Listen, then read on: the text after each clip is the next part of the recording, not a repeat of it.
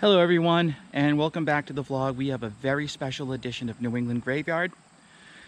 Today we are in Saint Bridget Cemetery in Cornwall Bridge, Connecticut, and we are here visiting with the woman who married the man and worked together to put us on the Rainbow Connection, Miss Jane Henson. She was born and raised in St. Albans, Queens, where she met Jim Henson when she was a senior and he a freshman at the University of Maryland of College Park. They worked together on the live 1950s TV show Sam and Friends, where Jane collaborated with Jim in performing Muppets and devising several of the show's technical innovations, including the use of television monitors to watch their performances in real time.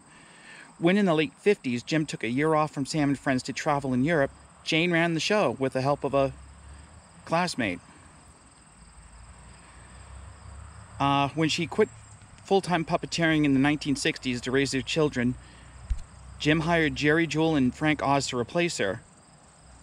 She helped the newly hired Frank Oz to learn how to lip-sync and to continue to perform non-speaking Muppets on Sesame Street from time to time through at least the 80s.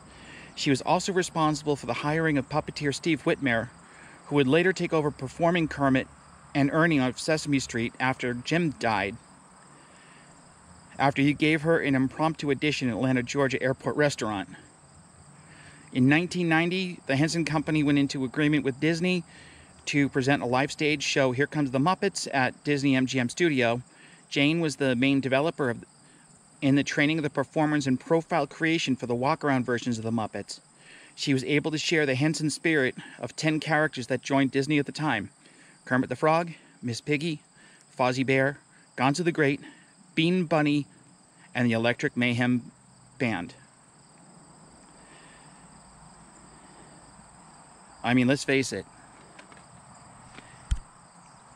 young or old, she had some kind of a hand in your childhood.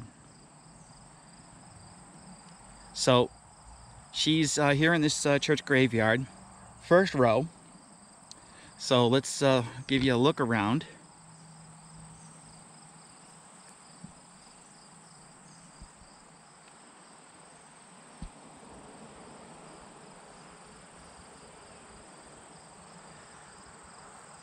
Now, unfortunately, Jim was cremated and scattered, so there is no final resting place for Jim at this time.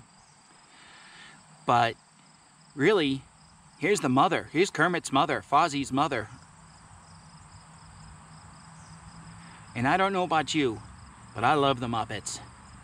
If you love the Muppets, give me a thumbs up. And down in the comments, let me know which Muppet is your favorite. Mine is, like, obviously Kermit and Fozzie are my two favorites. So I want to thank you for joining me in this special edition of New England Graveyard. I hope you liked it. If you do, give it a thumbs up. Please subscribe for more. And I will see you all on the next video. Bye.